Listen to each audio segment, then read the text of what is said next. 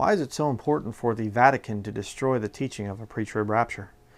Well, if you turn in your Bible to Romans chapter 13, verse 11, it says, "And that knowing the time, that now it is high time to awake out of sleep, for now is our salvation nearer than when we believed." Now, a lot of people think, oh, you're saved at the moment of you accepting Jesus Christ as your Savior. And that is true. But there's a part of you that's not saved, that's not redeemed. Okay? And that is your flesh, your sinful flesh. You can still sin. You can still mess around. Let me show you that. Ephesians chapter 1. Turn over to Ephesians chapter 1. And I've covered these scriptures in greater detail in my studies, the pre-trib rapture scriptures in all the Pauline epistles. But Ephesians chapter 1, verse 12 says that we should be to the praise of His glory, who first trusted in Christ, in whom ye also trusted, after that ye heard the word of truth, the gospel of your salvation, in whom also after that ye believed, ye were sealed with that Holy Spirit of promise, which is the earnest of our inheritance until the redemption of the purchased possession unto the praise of His glory. You see, what's going on here is our salvation begins at the cross and ends at the rapture. That's why Jesus Christ said, "I am the resurrection and the life." Let me show you that verse very quickly. Turn back to the book of John. But you see, our redemption is coming in the future. And I'm going to show you here in a minute why that is so important for the Catholic Church to cover up. John chapter 11. I was thinking John chapter 10 because there's verses over there too. But John chapter 11, verse 24 says, "Martha said unto him, I know that he shall rise again in the resurrection at the last day." Speaking of Lazarus. Jesus said unto her, "I am the resurrection and the life. He that believeth in me, though he were dead, yet shall he live. And whosoever liveth and believeth in me shall never die." Believest thou this? Let me ask you a question.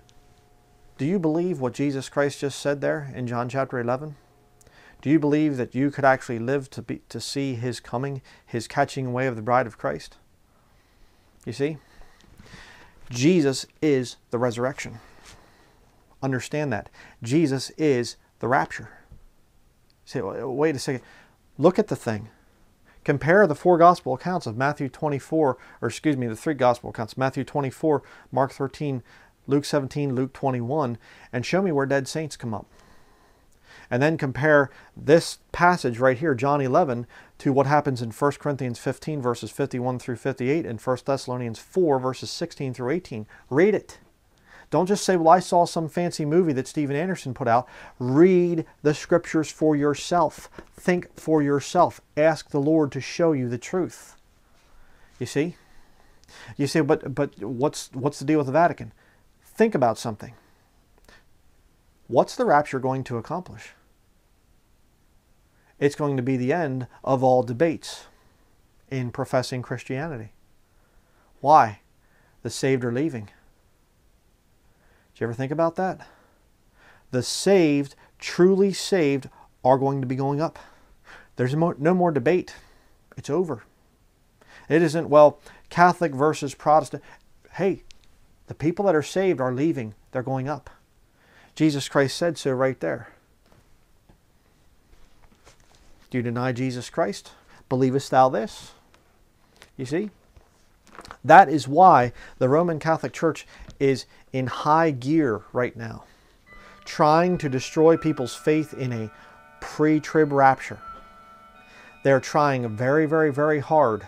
You see, because the rapture is very near. And when it happens, all doubt is removed who the truly saved were.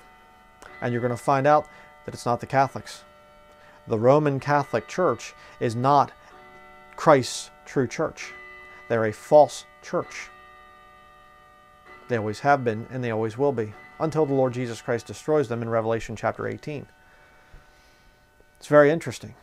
That's why the post-trib system is so very important to the Roman Catholic Church, to the Vatican, and to her daughters, the people that serve the Vatican.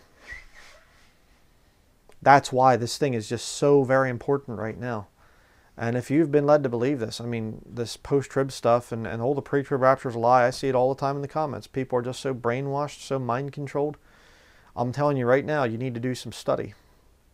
I have got hundreds of hours of teaching and preaching on this subject. I've been preaching about since, my first videos were coming out. I mean, you go way back to 2009, I was preaching on it then.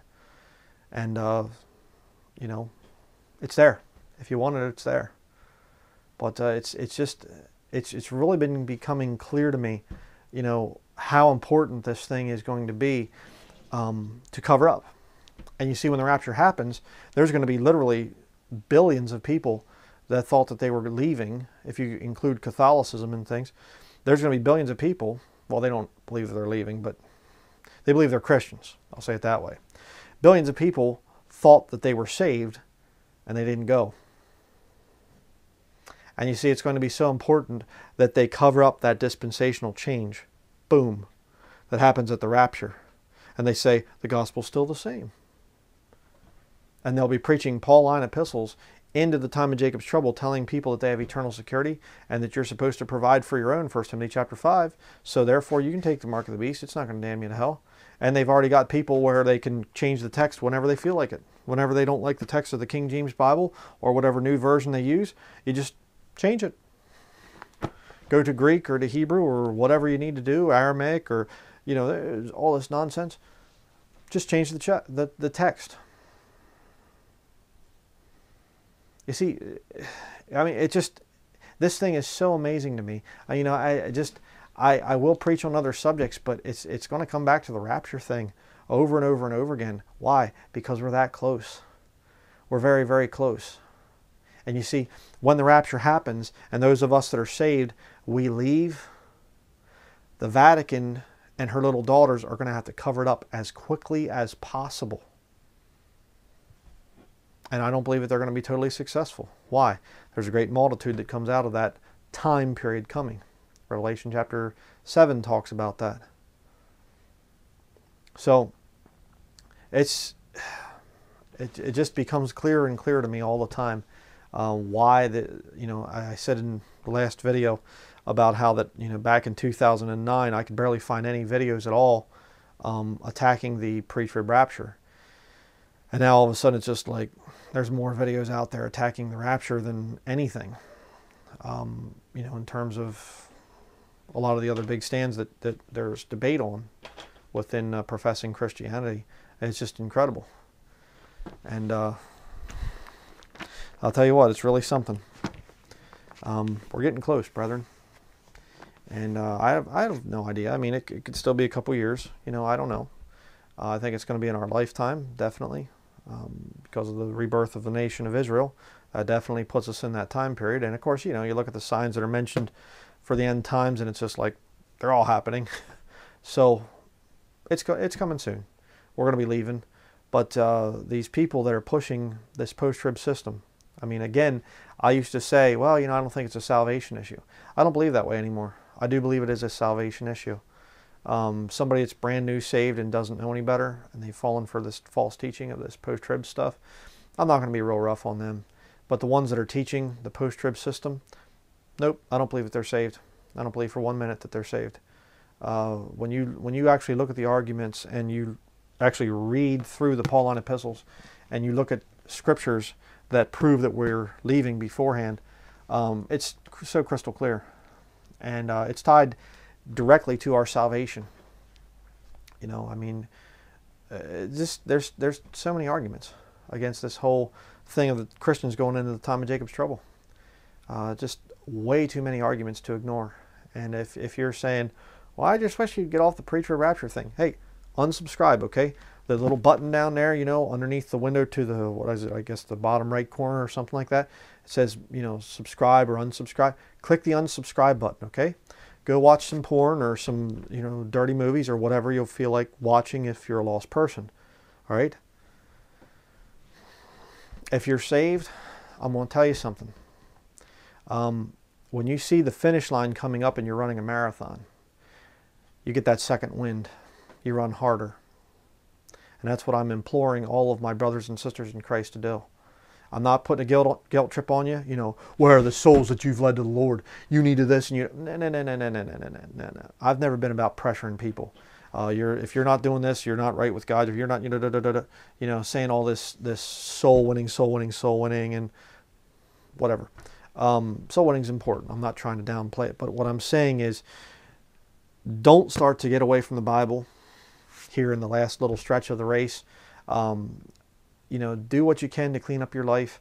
Don't get discouraged with the world, the way that things are going, and it's vexing. I know it's vexing, believe me, but we're getting close to the end.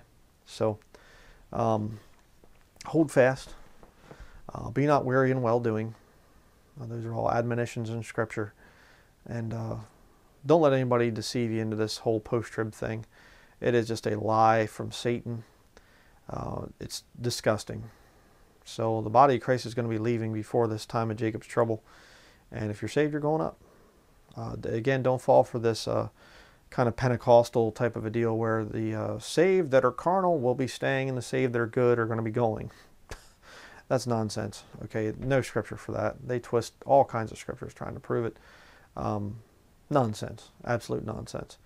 If you're saved, if you're part of the body of Christ, you know, the Lord's not going to have you know, half the body comes up and the legs and the, you know, waist stays on the earth or something.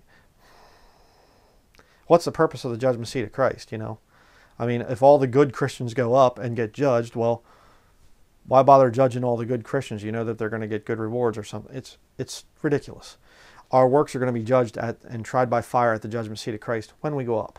All right?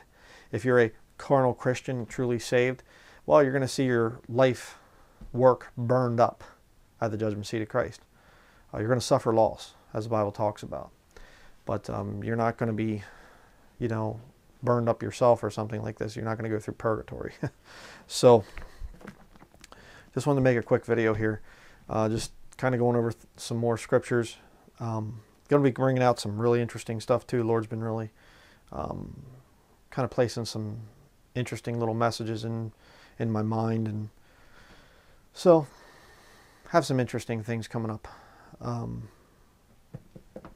think that's all I'm going to say for now, because this is Wednesday night. I'm just doing a couple videos real quickly here. Hopefully I can get these up quick online, and tomorrow I'm going to be doing some more videos. So I had some errands to run and things today, but tomorrow I'm going to be getting back to it.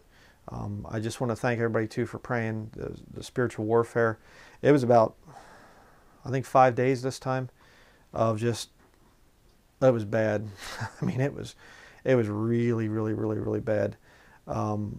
Weird dreams and just, you know, I mean, I don't know what goes on sometimes. I mean, it's just like uncontrollable rock music entering my brain.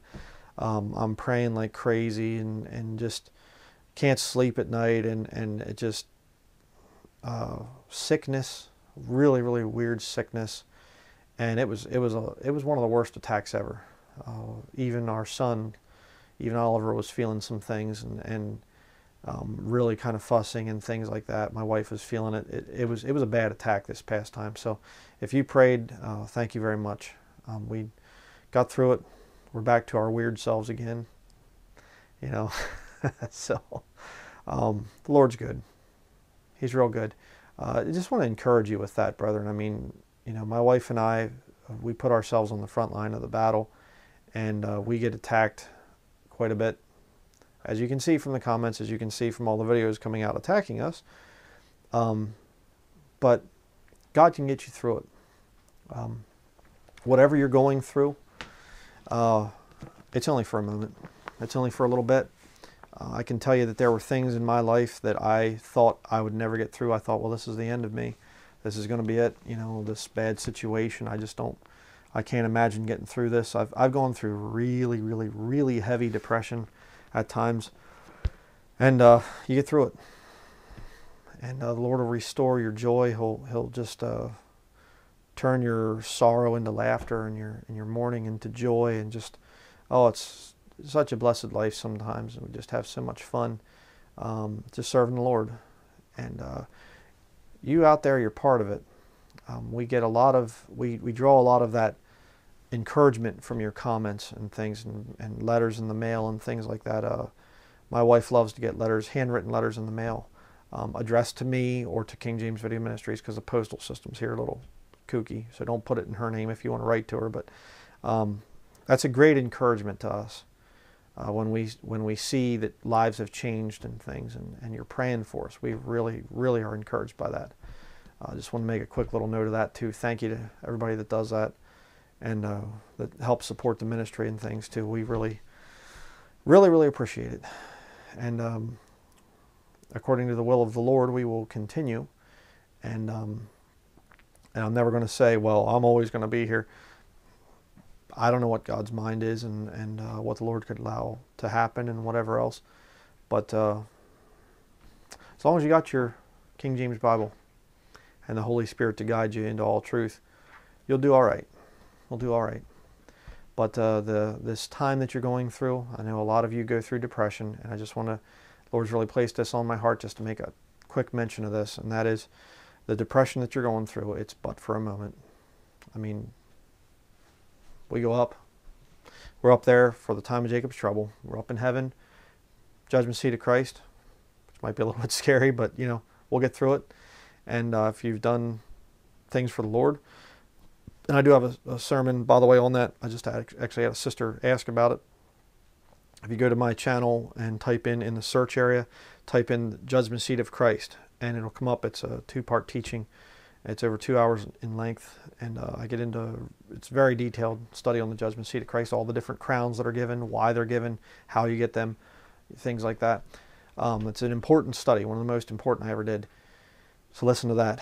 But we go up, we meet the Lord, we meet each other, talk about a good party we're going to have up there, just, you know, having a great time and seeing each other for the first time, face to face, and not like, oh, you know, I got to get back to work here, got to get back to the house.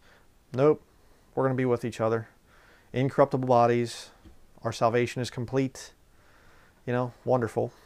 Judgment Seat of Christ, we're up there, we're not going through the hell on earth down here in the time of Jacob's trouble. And then we get on horseback, marriage of the Lamb, excuse me, then we get on horseback, come back down, Battle of Armageddon. We watch the Lord wipe out the 200 million man army of the Antichrist and the false prophet, sends them down to hell before he does that. We come down, go out, gather the nations to the judgment of the nations, Matthew chapter 25. That's where you have the wheat and the tares being separated, by the way. That's what the parable is about in the book of Matthew. The sheep go into the millennial kingdom. The tares, the goats, go down to hell, prepared for the devil and his angels. Satan is bound and put in the bottomless pit. We have the marriage supper of the Lamb. Then we go into the millennial kingdom. 1,000 years ruling and reigning with Christ on this earth. At the end of the 1,000 years, Satan is loosed for a little bit, and he goes out to deceive the nations. They come against Jerusalem. Fire comes down from heaven, devours them. Then we have the great white throne judgment. Then eternity.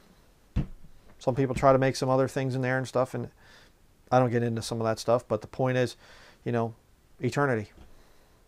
That's your future, Christian. You know, it's kind of like I had a splinter in my hand earlier, right there. Don't really know how I got it, but was at a place getting some wood today, so that was probably it. But you know what? That splinter was in there deep, and I had to take a needle, and I had to get in there and dig that thing, and it was like, okay, it's starting to hurt a little bit now because I'm really getting deep in there. But you know what? It doesn't hurt anymore. The pain's over. That suffering that I had there is just a little bit of time. And now it's gone, and it feels better. The suffering that you're going through right now in this life, the suffering that you have, you saved women out there that have lost husbands, you teenagers that have lost parents, lost siblings, you men that have lost wives, whatever your situation is, I know that you're suffering out there as Christians, and you got that splinter in your hand right now, and it's painful. But you know something? That time is coming when the Lord's going to take care of all that stuff. Our salvation is nearer than when we first believed. Romans chapter 11 talks about that. Romans 13 verse 11, I think. Talked about that in the last video. Don't want to misquote the scripture here. I have a lot of scriptures memorized, but that one is not one of the more familiar ones that I have memorized. Yeah, Romans 13, 11. So, going to be doing some more videos tomorrow. I'm going to quit yapping for now, but just please be encouraged, brethren. Thank you for praying for us. We got through the really hard time. Again, I want to make a little comment here to answer. Somebody posted this on my ministry website, and they said that I wouldn't pray at the end of the sermon that I did here on why can't lost people understand the Bible. I wouldn't pray for people, but I asked if you could pray for me. I wish people would get into ministry for themselves sometime and see how it works. I was very close to passing out, to be honest. I was very, very, very sick at the end of that sermon. I was literally fighting to just stand straight, straight. I mean, it was literally like I got done with the video and I was like, and I just had to hold on to the table for a little bit. I was violently ill. I wasn't even acting like myself, and Lord got me through that one, believe me. So that's going to be it. I just, really been, just Lord's been doing some great stuff in our lives, and really, really, really shown us some amazing things. Some really amazing stuff is going to be coming out in the future. Some big studies. I'm just going to keep yapping here all night, I think. But yeah. One other thing, and that is I had a dear brother from Australia. You know who you are.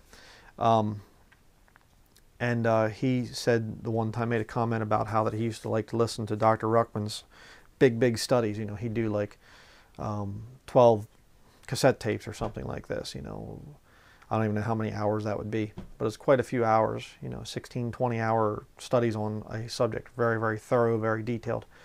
Well, we're coming out with one in the future, and spiritually speaking, it is going to be a Moab. I'll say it that way if you know military terminology. It's going to be a big one. It's going to be a real big one. So, and it's going to be many, many, many videos long. It's going to be a doozy. So I'm not going to say anything more on that, but because it'll be coming out not sure when. There's still a lot of research to do, still a lot of videos. Again, tomorrow I'm going to be recording one of them. So some really amazing stuff. That's why we really need your prayers. Please, please, please keep us in your prayers. Very, very important. I mean, we are on the battlefront here, and we get hit hard sometimes. So don't just say, yeah, brother, I'll pray for you, and then, do it once and then forget about it. I mean, we need daily prayer. And so I'm going to stop now, or else I'm just going to keep talking, and it'll be tomorrow before long. So that's going to be it. Thank you for watching.